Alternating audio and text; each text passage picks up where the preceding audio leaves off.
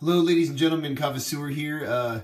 Just want to let you know that this video is in two parts, so I'm going to upload two different parts. I got obscenely long when I put this together because it's kind of a complicated thing, as you'll see, I guess.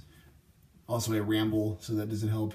But yeah, so it's going to be in two parts. So this is just I just added this at the end because I can't upload more than a video that's more than 15 minutes. So if that's not enough to dissuade you from watching one of my video podcast reviews, I don't know what is. But anyways, with no further ado, we'll go into part one, and then again there will be a part two after that. And bula to the hula, and catch you guys around.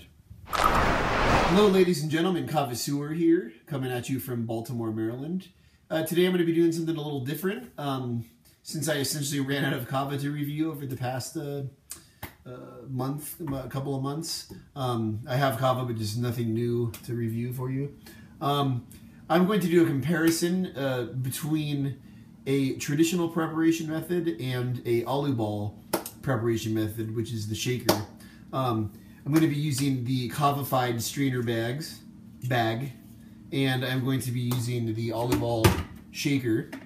And the way I'm going to do this experiment comparison is I'm going to use 6 tablespoons of kava, and I'm going to prepare it in the strainer with lukewarm, kind of room temperature water.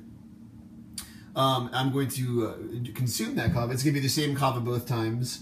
I'm going to use the Beckwith's Sanctuary from Kava Time.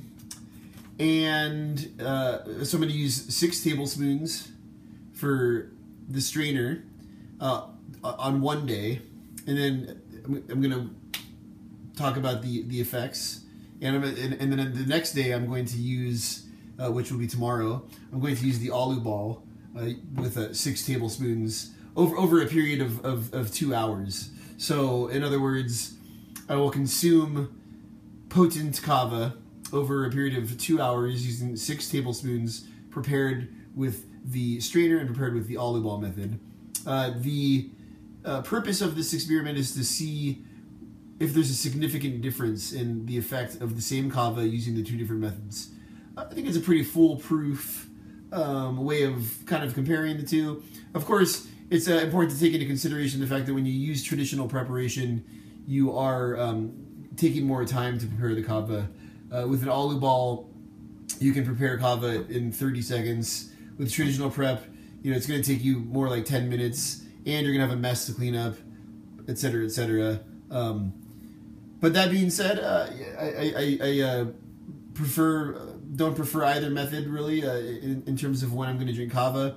I usually go with the AluBall because it's easier, but the traditional prep, always gives me what I think is a stronger feeling, but that's why we're here, is to see if it actually is a stronger feeling.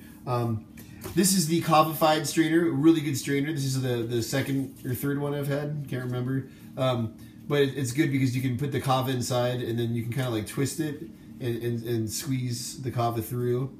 You can hold it like that. And this is also the AluBall shaker from the same company, Kava-fied. I buy all my kava gear from them, including like hats and t-shirts and stickers and shells, bilos. So yeah, that's it. I'll provide links for those kava-fied products at the bottom of this video. This video is going to go a little long because I'm going to use both methods and compare them. So you should know that up front. You probably already do because you've seen the bottom where it shows the length of the video. Without further ado, I'm going to get going on the traditional prep, and I'm just going to take some pictures and some short videos to kind of show how I'm doing it. I'm not going to walk through the whole process, but yeah. So see you on the flip side.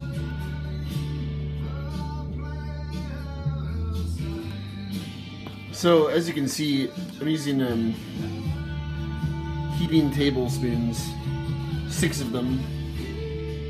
And again, this is the Beckwith's Sanctuary. So yeah, this is kind of how I'm doing it.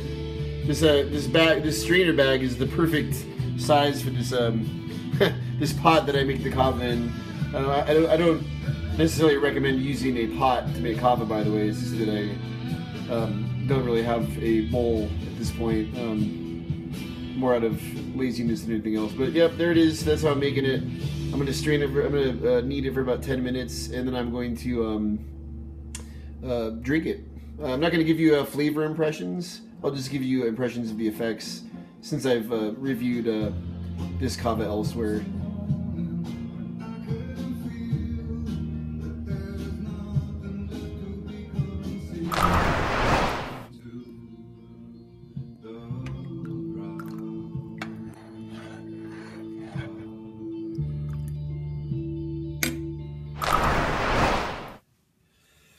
All right, Bula.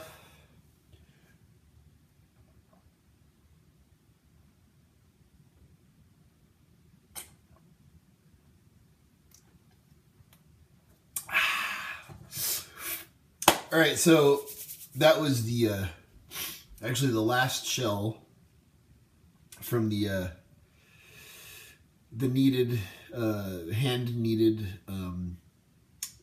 Becqua's Sanctuary, using the kava-fied kava strainer.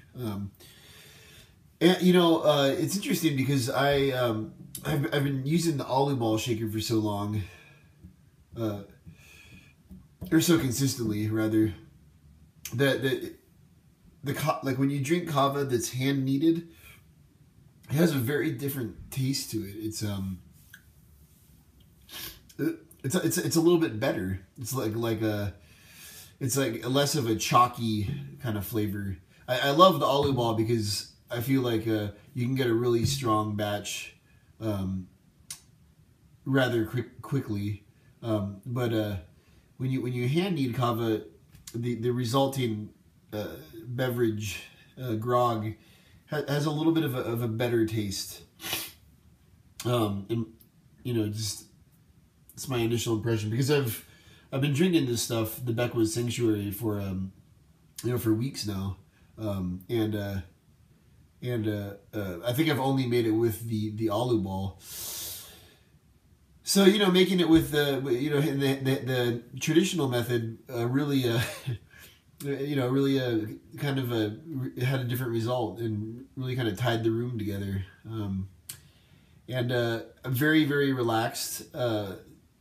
It's the sheer amount of kava has been a bit of a surprise, because I use six heaping tablespoons. In the video that I made at the beginning, like, they didn't look as big as the ones that followed, or they weren't as big as the ones that followed. But I used heaping tablespoons and really kneaded it well. Took my time with it.